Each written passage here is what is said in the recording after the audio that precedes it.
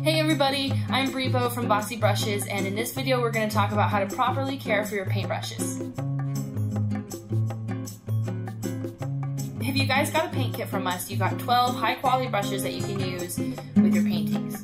And these are great and I love them, and they'll last you for a long time, as long as you're properly taking care of them. Today we're going to talk about how to do that. So this is my set. They're a little bit worn because I've been using them. They're really good. They'll last you for years and years. I've actually had another set of these that I did use for years and years. They still are good. I only got these because I wanted new ones just for fun. They will last you forever. Usually before you paint, you're gonna need your brushes, your paint, a paper towel, or a cloth that you don't mind getting dirty, with paint all over it and basically ruining it and making it a paint cloth, and a cup of water for cleaning your brushes. Depending on what kind of medium you use, you might want to use a different kind of brush cleaner. I usually work in acrylics and watercolor, so I'm going to be using water. Before you start your painting, it's usually a good idea to let your brushes soak for a little bit. You don't want them to soak for too long, and I'll tell you why. So first, we're going to put our brush in our water cup and let it sit there. You don't want to leave it there for too long because paintbrushes are really just made out of wood, bristles, and super glue.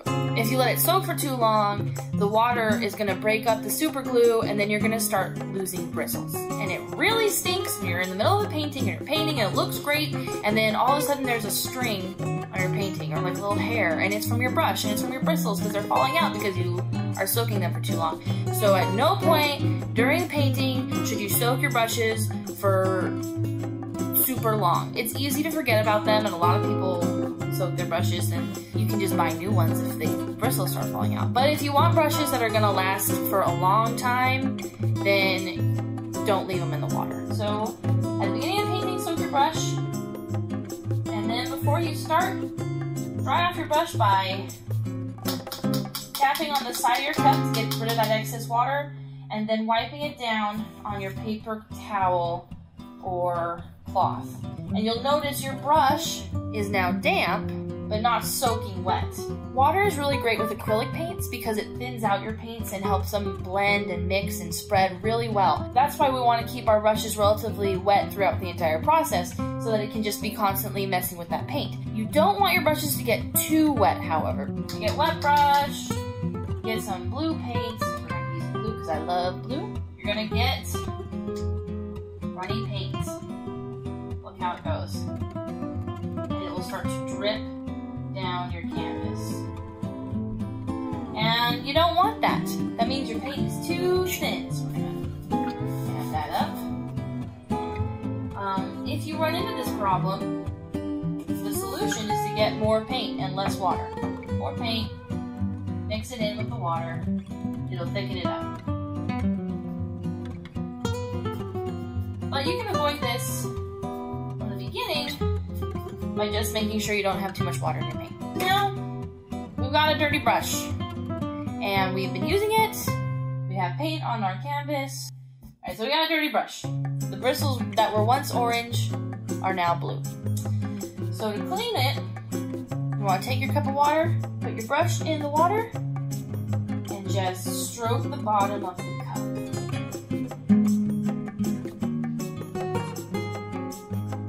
And you'll notice, you can see how the paint has now just gone off of the brush, and it's pretty clean. At that point, you just want to wipe it off on your paper towel or your cloth, and you're good. You can get a different color or whatever else you need to use this brush for. It's clean now.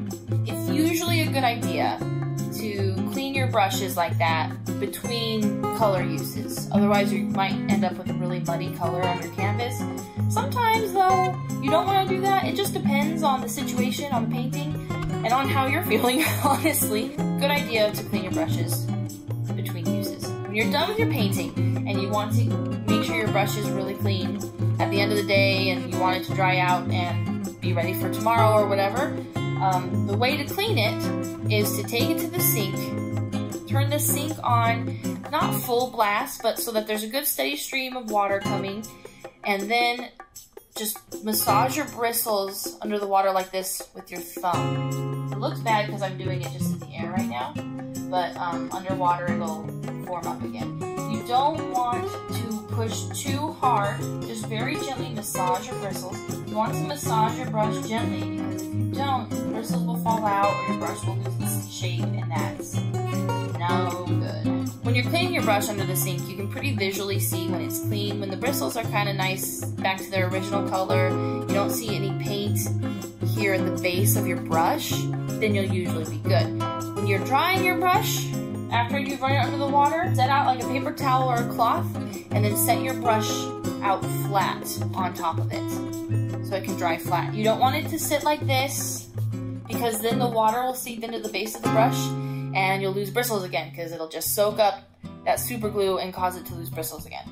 You don't want to leave it standing up like this, because gravity will push on the bristles, and your brush will lose its shape. You just want to lay it flat until it dries, just for a couple hours. You can see when it dries, and then it's ready to go. When you store your brushes, you can store them flat like I showed you, just on a counter like this, or in a drawer, just like this. Or you can store them vertically, like so. I like to do it in cute little mugs and cups because I think they're cute. But do not put your brush in with the wood side up and the bristles on the bottom. That is bad. Because what that does is it causes gravity to push down on the bristles again, and your brush will lose shape. These bristles seem pretty strong. You wouldn't think it would do much damage, but after a while, your bristles will lose its shape, and that sucks. What's nice about the brushes we give you is it's just synthetic brushes, synthetic bristles, which mean they're really good about holding paint. That means that you don't have to use as much paint because it'll do a good job spreading it around the canvas, and you don't have to worry about loading your brush up with paint. You don't want to just glob paint and paint and paint on your brush, because then it's a lot harder to clean. You'll get paint in the base of your brush, and that causes issues, makes it more difficult to clean, and it can stain your brush. Sometimes, depending on the project, you're going to want to do that. But if you're following one of my tutorials, I'll let you know when it's time to do that, or you can just experiment, but just be careful of your brushes. So even after you've cleaned your brushes, sometimes the bristles won't go back to their original color. That's okay. That doesn't mean that your brush isn't clean. Usually it just means that it's stained. So you're painting and you've got your pretty colors going, and you need a different brush. So you set this one off to the side, because we don't soak it in the water for very long. You get a new brush, you're painting with a new brush, and you don't remember to clean this brush, and it's just sitting off to the side with the paint on it. Not a big deal. You'll clean it later and it'll still be okay, but the bristles won't go back to their original color because it just kind of has been stained by the paint at that point. It doesn't mean it's not clean. It doesn't mean you shouldn't use it anymore. It doesn't mean you need to throw it away. If you are cleaning your brushes in the sink or with your cup and there is no paint coming off of your brush, then you're good. You can keep using it. It's pretty clean. I had this brush for a while. It used to be white, and then I used some black with it, and I didn't clean off the black, and now it is an ombre brush. But that's okay, because it's still clean. There's no paint left in this. If I use this paintbrush, it's not going to add black to any of the colors I already have. It's just got black bristles now. And that might happen with your brushes if you're not careful about cleaning them right away. Once again, not the end of the world, so don't stress about it. A good habit to get into when you're doing paintings with us is to make sure that you're getting your brush wet between coats of paint. Because the paint is thinned by water, we want to make sure that our brush never ends up too dry. So here's a brush that Here's a brush I didn't add water to, I just put paint on. I'll show you, I put quite a bit of paint on, but I'll show you, it's called Dry Brush, and it makes a really neat texture, but the paint does not go a long way. You can see there's still a lot of paint there on the brush, and a lot of paint here on the canvas, but because there's no water added to it, it doesn't blend well, it doesn't mix well. It makes really cool textures, so this is a technique you can use when you're wanting to blend colors and you're wanting to blend paint and you're wanting to cover a surface. Usually you're going to want water, so it's usually just a good habit to get into getting your brush wet between takes and using a damp brush to apply your paint. If you have forgotten to add water and you just brushed on and you end up with a dry brush stroke and you want it to blend more, it's okay. You can just add water later. Just take your brush, put some water on it, not a lot because you don't want it to run. Just go over it with the water. The water will activate that dry paint and it will spread a lot more. Anyways, I think that's everything. Hope you guys enjoyed this video. If you did, if you found it informative, please like and subscribe. It really helps us be able to produce more art videos that we can share with everyone. We really appreciate all the support that we get. For information about future paintings that we're going to be releasing on YouTube or even live classes I do online, check out bossybrushes.com. You can find out all the information you need there. You can buy supplies there. We have paint kits that are already set up for you to follow along with our instructions. They include our brushes that we showed you here. Those can be shipped to you. And you can find out a whole lot more about ways you can support Bossy Brushes. Anyways, we love you, don't stress, stay creative, and we'll see you next time.